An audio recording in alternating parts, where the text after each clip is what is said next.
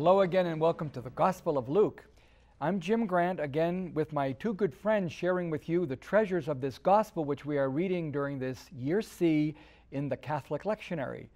Robert Maldonado, professor of philosophy at California State University for the past 22 years, and with him Father Mike Lastiri, who is the director of worship for the Diocese of Fresno and pastor of Immaculate Heart of Mary Parish in Hanford, California. Back again. I wonder if Robert could make that little bridge with one item we covered last week, but maybe didn't get to make a full statement about that woman bent over. Well, it's important, I think, to remember that Luke does have a particularly interesting focus on women characters and women who have important functions in his gospel.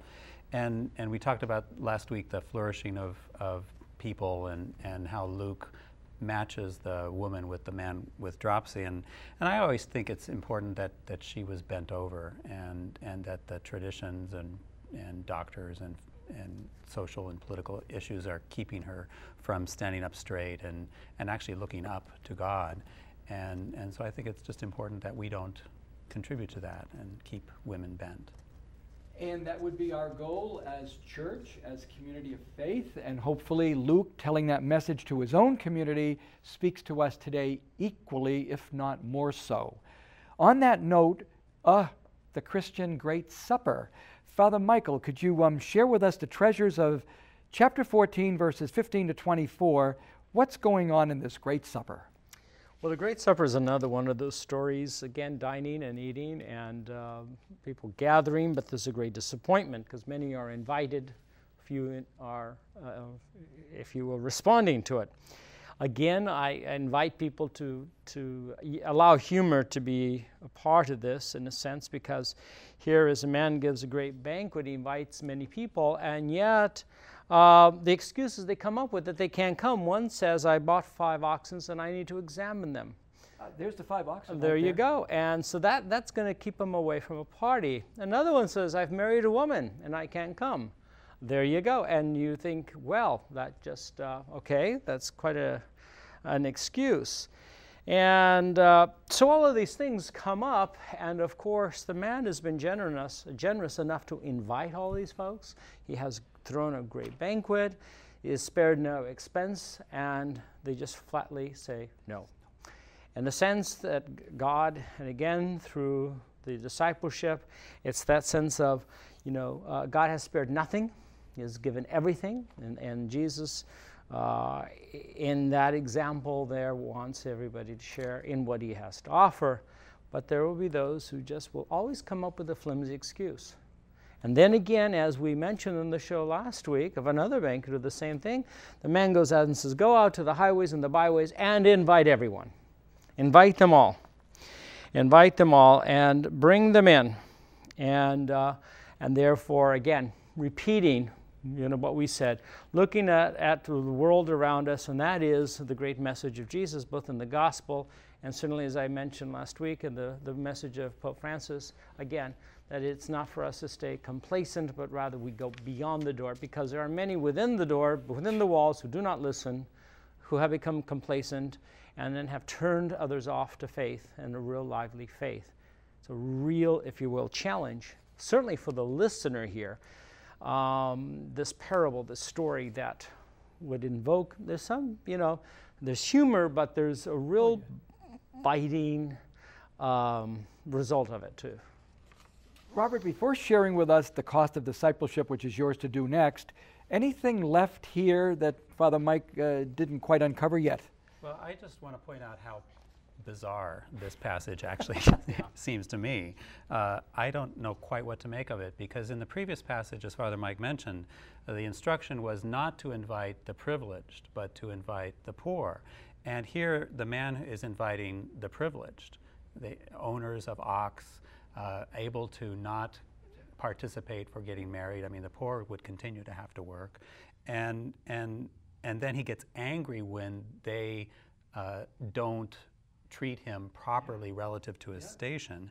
And then when his slave, it says servant, but the word is slave, when his slave does and then says there's still room, he says go and compel people to come in.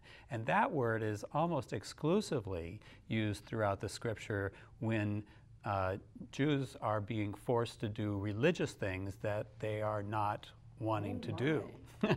And of course, you take it out of that context, it's legitimated, all sorts of terrible things, forcing people into Christianity or whatever in mission. So I'm kind of baffled by this by this passage, because the man seems to be doing in the initial parable exactly what he's not supposed to be doing according to the previous teaching, and that would still make sense because it could still be kind of a negative example, but then the very last line, I think Luke is trying to push it into some kind of application that not that we're compelling these people to come in so that they come in, it's just that there will be nothing left for these people who have declined the initial invitation. But it's weird.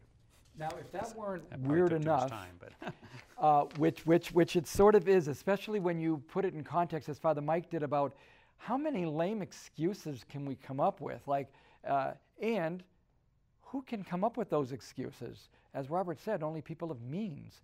So it is very involved beyond the simple fact that certain people rejected the invite. Now, Robert, what's your task, which is really a challenge? What we read on the 23rd Sunday of Year C, and Father Mike preaches on, the cost of discipleship. It's radical in Luke. Tell us a little bit about this passage any way you'd like.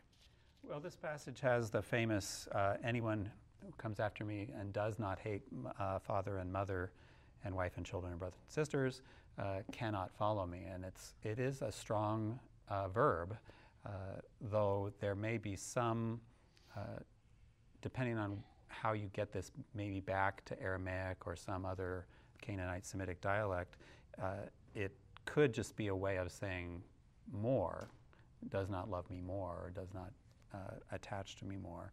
But it's still quite strong. And the emphasis finally comes down on both the commitment and being sure that the commitment is connected to evaluating the costs. If you're not willing to go with the costs of discipleship, you shouldn't even bother. And if you do, then you should own up to that and accept the costs of renouncing prior commitments for the new kingdom. Something that's in the passage that we have some images for, I wonder if you'll unpack them for us. For which one of you design or build a tower? So we have a little image of this idea of, what are you going to do? If you're going to build a tower, aren't you going to think this out, Jim? Or what king going to battle? It's like there's like a strategy here. And so what is Luke trying to energize this community to figure out, this is not a cakewalk. It's sort of like a pilgrimage. It's a serious journey, and you better have your ducks in line. And then the last thought is that salt, it's a good thing, but if it's not got its flavor, it is useless. Now, how do all those images in some way become on one page? The tower, the army, the salt. What's all this about the cost of discipleship? Well, I think we have to remember Luke is predominantly speaking to people of privilege, and he is formulating a concept of the reign of God that is not Roman patronage and all of the sort of perks and privileges that come with being a powerful person in the Roman Empire is nothing. But Luke is trying to bring that message that the kingdom of God is an alternative social, religious, institutional space that's not like the way the world does it. As Monty Python would say, and now for something completely different. In other words, this is a proposal to something alternative to what would be known, and either for some people very comfortable or for some people very oppressive. On that note, I think we're going to take our break because we have just finished chapter 14, and what we're going to do when we come back is walk you through chapter 15, 3 parables that actually will in some way illustrate or help us understand, comprehend, and appreciate what is this reign of God, what is this alternative vision, how is it fleshed out in 3 of Jesus's beautiful parables, the lost coin, the lost sheep, the lost son. Stay tuned, we'll be right back.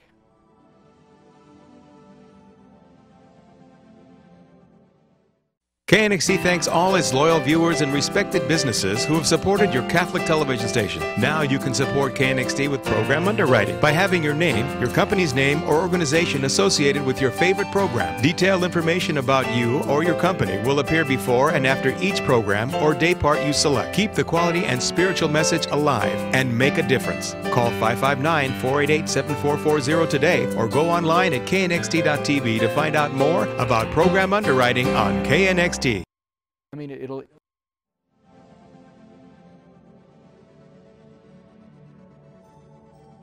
Hello again and welcome to the second part of our 16th program on the Gospel of Luke. We're actually at chapter 15, verse 1, 3 parables. They are powerful, they are beautiful, they are simple, but they are profound. And I think Robert Maldonado will walk us through the first 2, the lost sheep and the lost coin. Where would you like to go, Robert? Well, I think I'll read it, but just again, Luke is pairing a man and a woman in terms of the function in these 2 parables. Now the tax collectors and sinners were all drawing near to hear him, and the Pharisees and the scribes murmured. And again, that could include the sort of the excluded people and then the presumed leadership. This man receives sinners and eats with them, which of course is ironic. It's exactly what he does. So he told them this parable. What man of you having 100 sheep, if he has lost one of them, does not leave the 99 in the wilderness and go after the one which is lost until he finds it? And when he has found it, he lays it on his shoulders, rejoicing. And when he comes home, he calls together his friends and his neighbors, saying to them, Rejoice with me, for I have found my sheep which was lost. Just so I tell you, there will be more joy in heaven over one sinner who repents than over 99 righteous persons who need no repentance. Or what woman, having 10 silver coins, if she loses one coin, does not light a lamp and sweep the house and seek diligently until she finds it? And when she has found it, she calls together her friends and neighbors, saying, Rejoice with me, for I have found the coin which I had lost. Just so I tell you, there is joy before the angels of God over one sinner who repents. So these 2, Robert, how would you like to help us see them together or apart?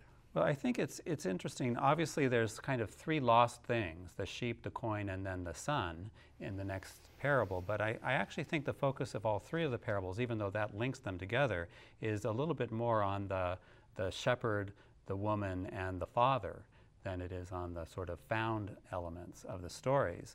And so again, Luke pairs the man and the woman in these, and these are explicitly about finding lost sinners. And so clearly Luke seems to me to be advocating that both men and women are involved in the evangelizing ministry, diligently seeking, doing the work of the kingdom of God. And I think that's the primary motif for Luke, is that leadership of the church needs to be diligent in its search for the sinners and not, again, get caught up in the forest for the trees for the forest, and privilege and expectation that comes because I'm the leader or whatever the issue is. Father Mike, every 3rd year you have the privilege to preach this on the 24th Sunday of the year C, and often at other times. These are parables we use all the time. Where do you go with this? Well, again, repeating what Robert has said, it does have more to do with the shepherd, the woman, and the father. And in the case of the shepherd and the woman, as was mentioned before, these are people who are limited in what they have. So if Luke is speaking about those who have a limited amount of resources, one has 100 sheep, that's all. The other has 10 silver coins.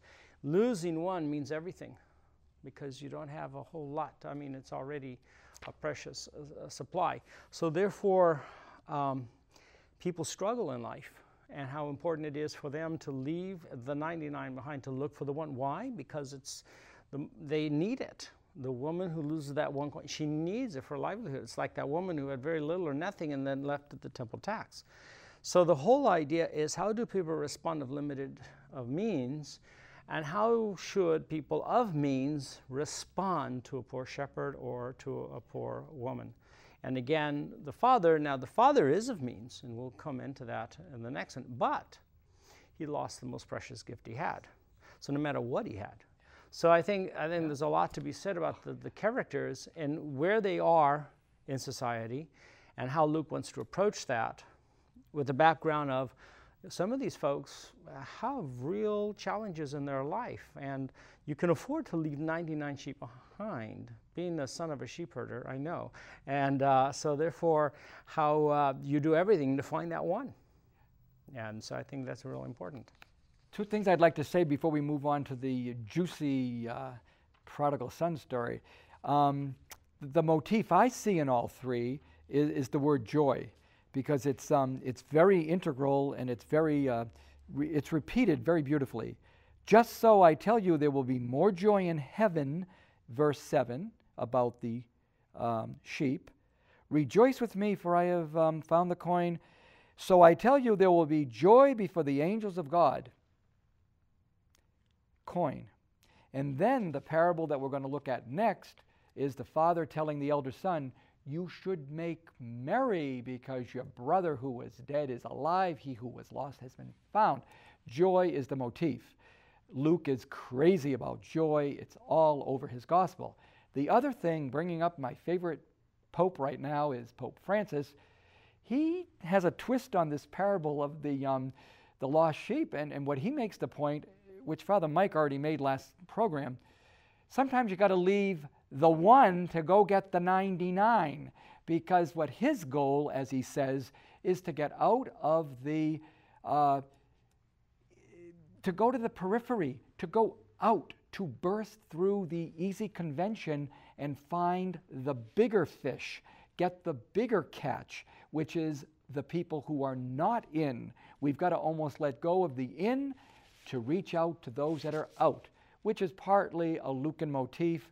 We must be inclusive in our communities. We must be universal if we're going to be Catholic. On that note, Robert, I think what we want to do is move to the prodigal son, lost son, prodigal father story. Can you walk us through that? We've got some pictures. Walk us through that beautiful story. Well,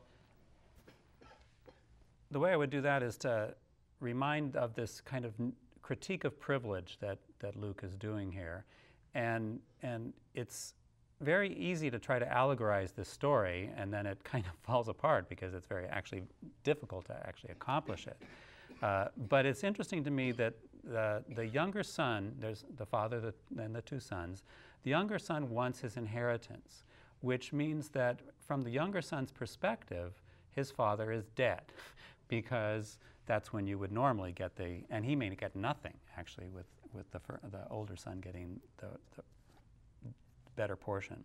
But he wants his now.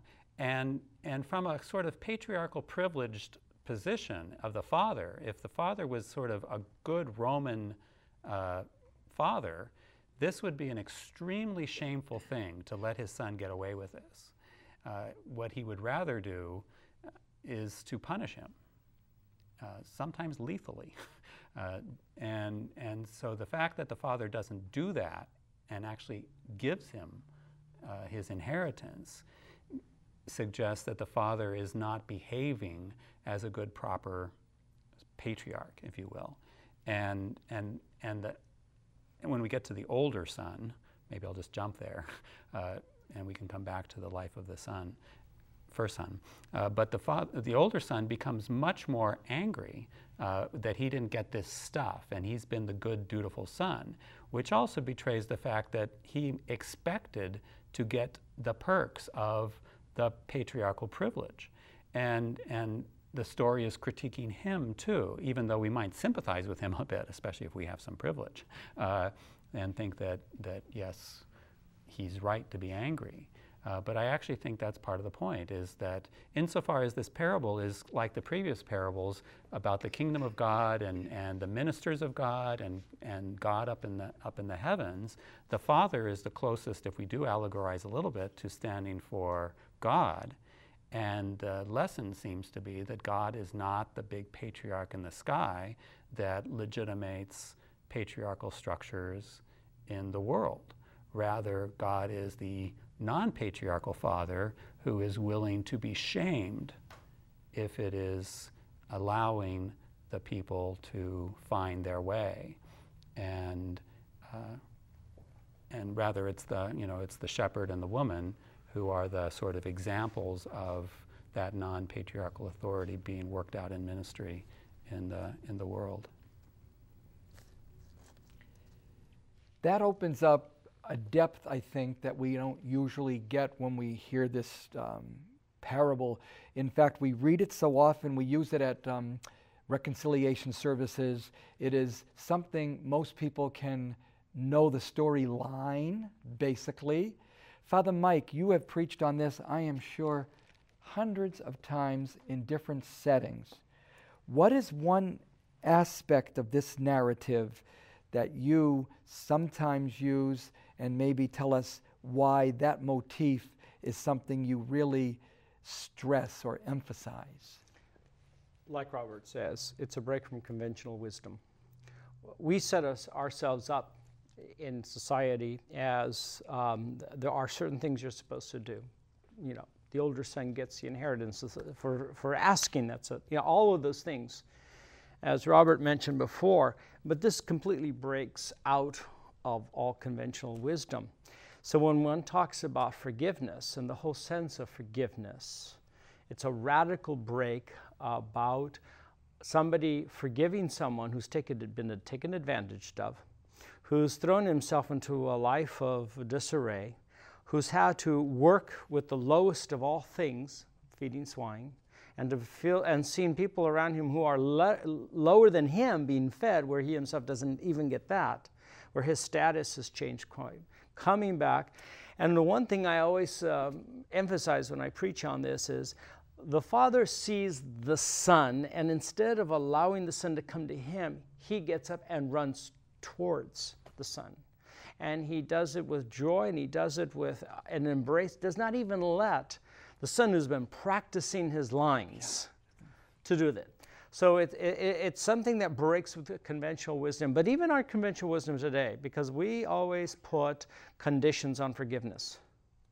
We always say, well, if you want to be forgiven, you've got to do 1, 2, 3, and 4. And yet, what we see here is simply, then you have the other son who gets angry, jealous, and just cannot. Why are you celebrating? And as I mentioned to people so often in the pews, is how we are like that. In fact, this came up in a recent homily. It says how we pass judgment on others. If I may repeat a line that was said on an airplane recently, who am I to judge? And who said that? Somebody in white. And and we judge all the time. And so not knowing all of the facts, and it probably would never understand. This other son would not understand. And for us, sometimes when we see forgiveness bestowed in the church, outside the church, by people, and it doesn't seem to be a reason or rhyme to have forgiven someone, that's the kind of thing that's not a part of conventional wisdom. So it breaks, if you will. And so it's very hard for people to grasp this, because people want retribution. That's why we have such things as death penalties. That's why we have all of these other punishments and so on, because justice in our mentality in common society is you must be punished severely for your actions. And here it's the sense of forgiveness. And without even being prompted, put a ring on his finger, sandals on his feet, kill the fatted calf and celebrate, without even allowing him to say, Father, I'm sorry for what I did. So it really does break it, and it is Luke's way, and it's certainly wonderful when you use this for penance service and so on, but it's hard for people to completely grasp it because it's hard for them to grasp it. and to be a society that would be able to do that, to be able to forgive unconditionally. And so it's a real challenge, I think, for all of us, even though we talk about forgiveness all the time. All the time. But living it out is not easy.